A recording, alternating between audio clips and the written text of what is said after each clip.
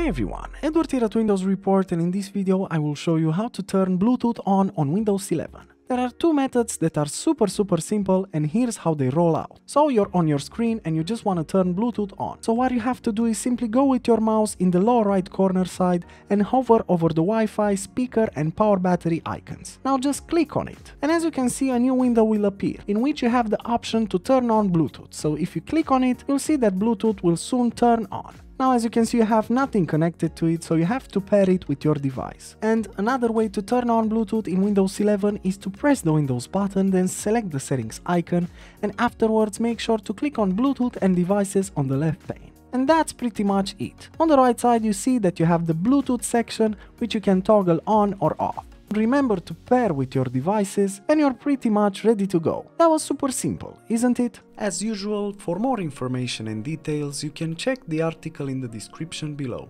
And if you enjoyed this video, just make sure to like and subscribe to our channel. Thank you.